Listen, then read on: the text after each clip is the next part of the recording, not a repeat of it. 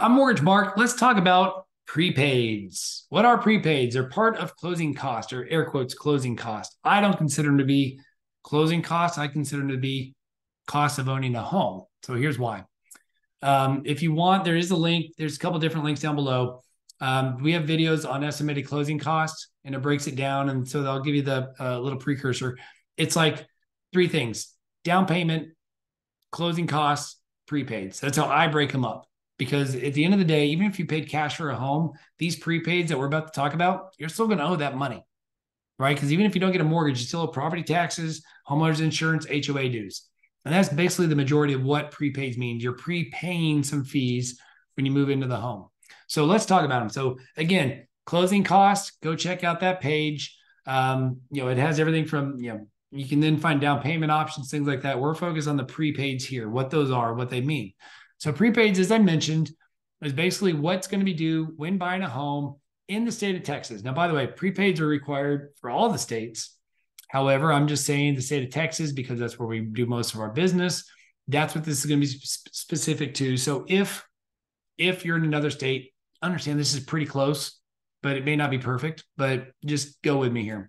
So first and foremost, what I mentioned, so I'm going to list these things down below. The first thing we're going to talk about is if you pay cash, this is the one thing technically that you wouldn't have, and that's per diem interest. So what does that mean?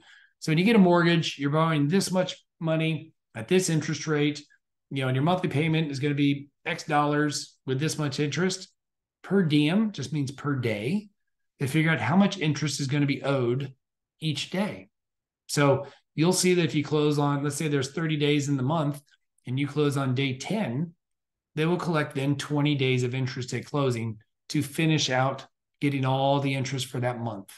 Because when you make a mortgage payment, you actually skip the next month's mortgage payment. So without going into details, just know that, and we can talk about that later, and we'll make another video if you really care about prepaids. We'll do a per diem interest thing.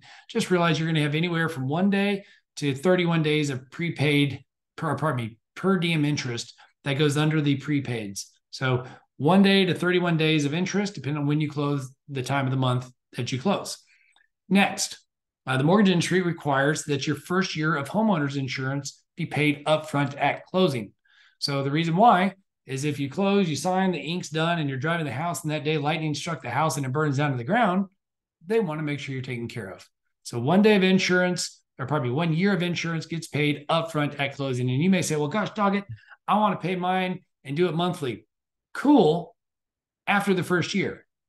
Unfortunately, the way the mortgage world works, we're going to make you just do it out of the gate, 1 year upfront. That's true for 99% of loans out there. I'm sure there's some exceptions here and there in the world. I never want to say an absolute, but that's the way it's going to operate the very vast majority of the time.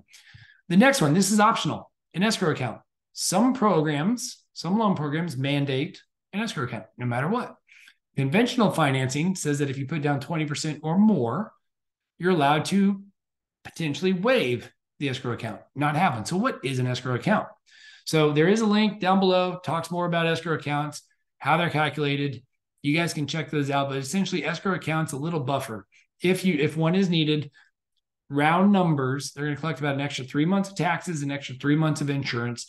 And that's just to make a buffer so that if and when taxes go up over time, if and when insurance goes up over time, there's enough money in this, let's call it a piggy bank. It's your money.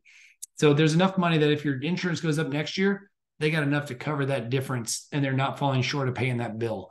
And if you were to sell the home and not have that mortgage, they give you whatever's in that piggy bank back. So it is your money, but they're holding that escrow account for you. So if one's needed, it is there. There's more stuff on here about escrow accounts that goes deeper. And then lastly, like HOA per diem dues, if it's $600 a year, let's use that for easy math, that's $50 a month, and you were to close the very last day of June, so that's exactly halfway through the year, and the sellers have already prepaid the whole year, you may owe 6 months of HOAs at closing to reimburse the seller for it. So essentially prepaids, look, if you buy a $200,000 home versus $1 million home, your prepaids are going to be vastly different because the property taxes are going to be different. The insurance is going to be different. If there is an HOA, it's going to be different. So that's what prepaids are. They can vary. Again, it's hard to put a dollar, which I won't because it's hard to do. It's going to vary, but understand that's not part of the quote unquote, in my mind, closing cost. It is money due at closing when you buy a home, no question. But that is, in fact, kind of the differentiator for me as far as what it is. So if you guys have questions, wants to look at something, let us know. But just understand prepaids, no matter what lender you use, they're going to be the same regardless of lender. Why is that? You pick the insurance, property taxes are the property taxes. An escrow account's determine whether or not you need one based on the loan program, and that's regulated by the federal government.